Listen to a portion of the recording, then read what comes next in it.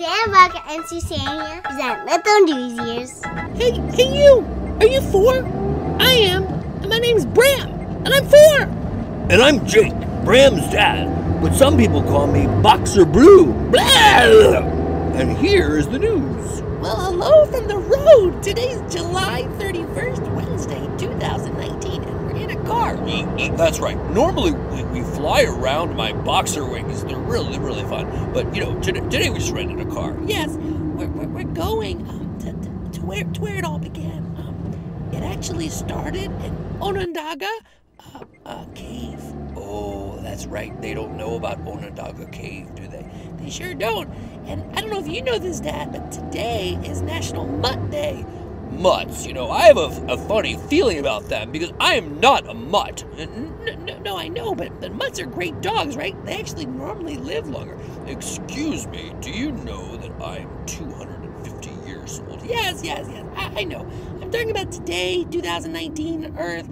Mutts are great dogs, and they live longer, so adopting them is pretty good, I think. Douche. Today's first bit of news is all about the Congress.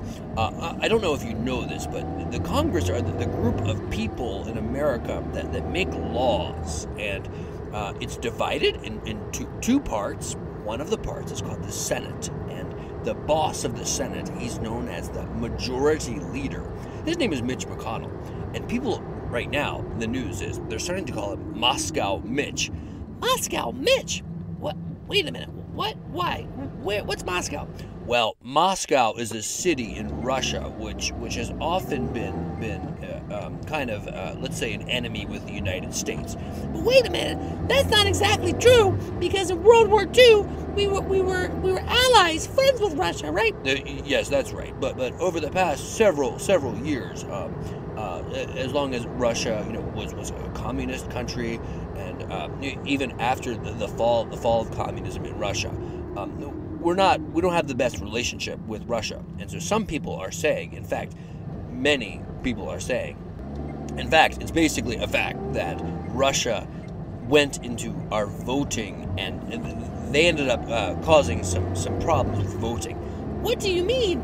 Well, it's a long story, but things like Facebook and things like that, some people in Russia, they actually made up fake accounts, and they started influencing, causing Americans to vote for certain people, and that's bad. Yes, it is.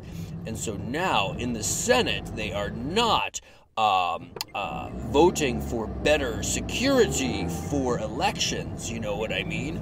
And because of that, they're calling the head of the Senate Moscow Mitch. They're making fun of him. Oh, I bet he's getting angry. Yes, he's getting very angry. Douche. The next story is also kind of about politics.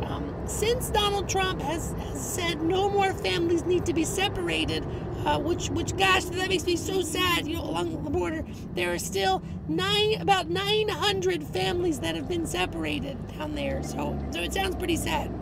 Yes, it does. Douche. I don't know if you know this, but a problem that banks have is with hackers. What's a hacker? Well, hackers are people who go into computers and they break through, like they break through, they steal passwords and stuff like that.